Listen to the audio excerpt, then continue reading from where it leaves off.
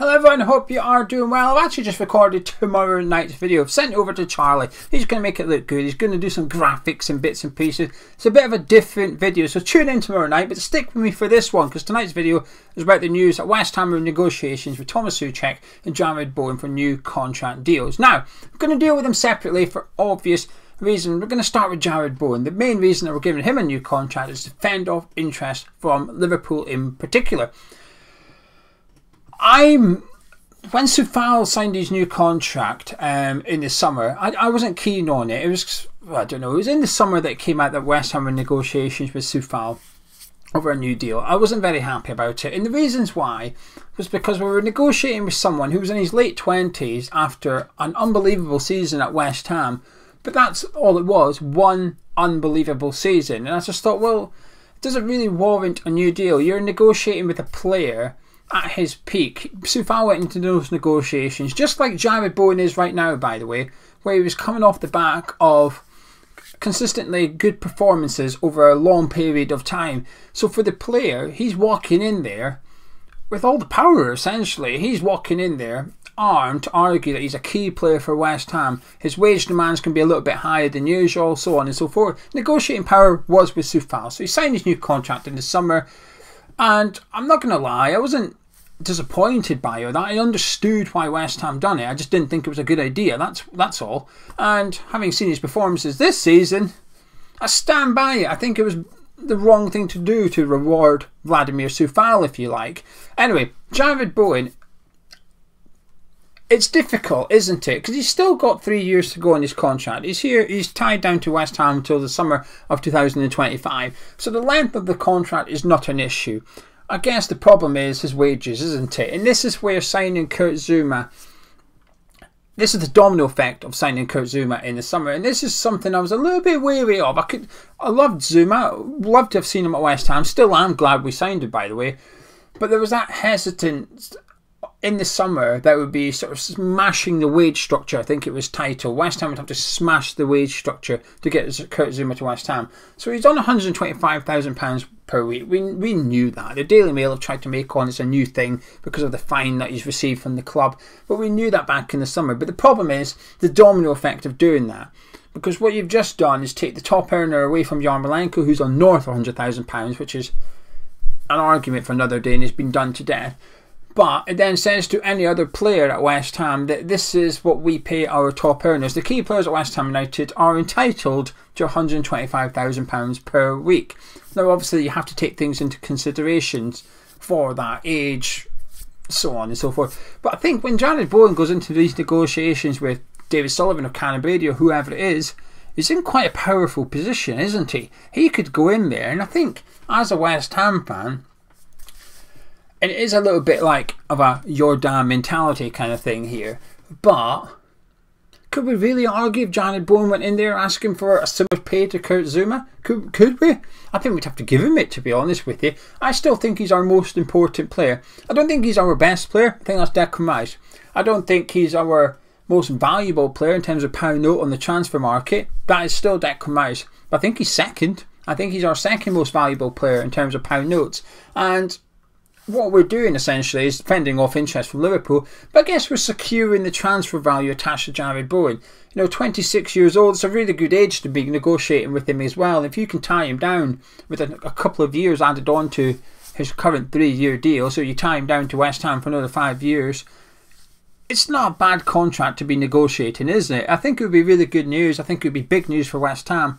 And I feel that we're at this almost like a seesaw point, if you like, at West Ham. It feels quite pivotal, this upcoming summer transfer window, because we know there's quite a few players out of contract. Mark Noble, Ryan Fredericks, Andre Yarmolenko. We know there's some players only on loan at West Ham. Alphonse Areola, Alex Kral. So I would call it a rebuild for the summer. Well, it is a bit of a rebuild, isn't it? In terms of the first 11, I think you've got to be looking at one or two positions as well.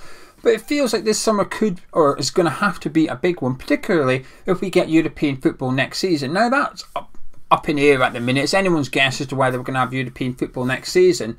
But it's a pivotal one. It's one that's basically going to I think we're going to find out the real ambition from the football club here, whether it's the manager or the board or whatever, what they see as West Ham going forward. Are we a stable Premier League club? Because I think at the minute we've got a squad for stability. We've got a squad for top half football in the Premier League. And I think in the summer it's going to be a case of, well, let's see your ambition in terms of your signings, how many players you sign, who you sign as well, how ambitious are you? Let's find out. Let's find out what the aims are for next season. And I think Jarrod Bowen signing a new contract would be the first step in that. This is not Jarrod's a big part of our squad. We know that. Big part of our future. We've assumed that as well. But if we can get him to sign a new deal, Jarrod Bowen, that's Jarrod Bowen saying, I'm happy at West Ham. I see my future at West Ham. Now, I'll be the first one to sit here and argue to some extent that the contracts aren't worth the paper they're written on these days, because if a player wants to leave, he'll leave eventually, one way or another. We're seeing at Leicester City, Yuri Tielemans, I think he's got 18 months to go in his contract, summer 23, won't sign a new deal at Leicester City. They're up against it. Leicester now have to sell him this summer. They just have to. With 1 year to go in his contract, they can't allow him to run that down. They're going to have to cash in on Yuri Tielemans this summer. That's not good. Leicester's a way to lose one of their key players. Meanwhile, West Ham are tying down one of their key players to a long-term future at the London Stadium. However, just like Yuri Tielemans, we're seeing that with Declan Rice, aren't we? We're seeing a player that says, no, I don't want to sign that contract. I don't want to commit myself to the club for whatever reason. And I actually respect it quite a lot, actually. I actually respect what Declan Rice is doing, because he could easily triple his wages at West Ham and still wish to leave, whether it be the summer or the following summer or whatever. He could still want to leave. Of course, it's a bit more difficult for Declan if he's then just signed a 5-year deal, but you know what I'm trying to say? He could easily cash in at West Ham, but he's not. He's saying, no, I won't sign that new contract. I'm not going to take the big money because I see my future elsewhere, perhaps. That's what we're hearing, and in my opinion, I'm believing anyway. I believe that's what's happening. But Jarrod Bowen, it would be a good thing. It would be a good sign, actually, that Bowen at least sees his future at West Ham and he's happy with the way that West Ham are going about things and what the future lies for the club and for him as well. I think if he was to get into the England squad in March, I mean, bear in mind these negotiations take a while anyway, so it might not even be tied up in a month's time. It might still be ongoing. If they are, and he does get in that England squad, I like to think that that might help West Ham. That, look, you're in the England team now. Playing at West Ham's got you into that England team. Declan Rice has got into the England team at West Ham and stayed in it. Jesse Lingard got into it with West Ham, went to Man United. Alright, he was in it for one squad at Man U at the start of the season, but he's not in it anymore, is he? He won't be in it in March either. So there's enough evidence to show Jarrod Bowen actually you have an international future as well while you're at West Ham United. There's the contract, sign it, write what you write on it. It's like a real Ferdinand thing to Ole Gunnar Solskjaer, innit? Bowen's at wheel, Jarrod Bowen's at the wheel, there you go. Write what you want on it, mate, and sign it. So, would be good news. But before we discuss Tomas Soucek, I just want to quickly point in the direction of the One Football app, which is sponsoring this video and continues to support their channel, which we greatly appreciate. The link is in the description, also the pinned comments. It couldn't be easier to download. Go down to the comment section. There's one by Hamish Chat. It's at the very top. We've kept it at the very top, so it's easy for you to find. There's a link in it. Click it. It takes you through to the relevant app store on your device, where it even loads up the One Football app for you. You don't even have to search for it. You click that you want to download it. It downloads it to your device. Bish, bash, boss. Simple as that. In this video, we're discussing money. We're just discussing contracts. There's none of that with the One Football app. It's completely free to download and there's no tie-ins, there's no contract whatsoever. But when you do download, it'll say, hey, excuse me, who do you support? Any leagues you like to follow that? For myself, I'll have a little bit of West Ham. I'll follow Scotland national team. Oh, and the Premier League. I want to keep up with all the big news going on at the other clubs as well. Once I've done that, click on favourites in the bottom right of the app. Loads up all the emblems. Click on West Ham. And there it is. All the news I need to keep up to date with the latest going on at West Ham United, including contract negotiations for Jarrod Bowen and Tomas Soucek. Now we've done Jarrod. Let's talk about Tomas Soucek. Because he's different to Jarrod Bowen, but he's also different to Vladimir Coufal. The big difference between Coufal and Soucek, their ages. You know, I thought Soucek was, Coufal was in his late 20s when he got his new deal at West Ham. Soucek turns 27 in a couple of weeks. It's at the end of February, very end of February, he turns 27. It's a good age. It's a good age. Now, initially, I could understand why people would say, why are we negotiating with Soucek? Let's not negotiate with him, because he's not having a great season, is he? He's not having a great season. But this is the flip side of it. I guess we're going to have to rewind to the summer a little bit for context. So towards the end of last season, as we know, Soucek's team wasn't too happy, wanted a new deal for their client, and I remember the words being insulted with West Ham's opening offer. But anyway, the reason they wanted a new contract for Vladimir Soucek was that he, Soucek and a couple of other signings like Jarrod, Bowen had transformed West Ham. Along with the reappointment of David Moyes, we've gone from fighting down the bottom to qualifying for European football, and they wanted to see that reflected in Soucek's wages. I mean, I got their argument, I just didn't think we should have given him a new deal because of his age. I've dealt with that, right? Shut it, Gio. Move on to Soucek. So, in the summer, when we signed Kurt Zouma, 125 grand a week, and this is why the Daily Mail article irked me the other day, because they sort of said that news, his fine being 250, so we knew he was on 125 grand a week, that had irked a few players at West Ham because they felt that they were key players at the club as well as Kurt Zouma, and the pay should be similar. And one of the players they named was Tomas Soucek, but Tomas Soucek was actually unhappy in the summer. As soon as we signed Kurt Zouma, Soucek was unhappy with what he was being paid, because I guess their reasoning is, hang on a minute, we've got us into European football, we've now signed Kurt Zouma on 125 grand a week. Kurt Zouma was being rewarded for West Ham playing European football, yet the players who got us there perhaps weren't, in terms of financially, pound notes, money in the bank, pay slip kind of stuff. And Soucek wanted a new deal. Or, I don't know if he wanted a new deal, he was just unhappy with this pay in comparison to Kurt Zouma's. It's hard to argue with him, isn't it? You know, it made sense. But anyway, this is the difference between Tomas Soucek and Jarrod Bowen. While Jarrod Bowen walks into that office with David Sullivan, Callum Brady and anyone else that's involved in the negotiations, he can demand pretty much what he wants, can't he, Jarrod Bowen? He can go in there and say, I'll have that, please, you're going to have to give it to me, I'm pretty important.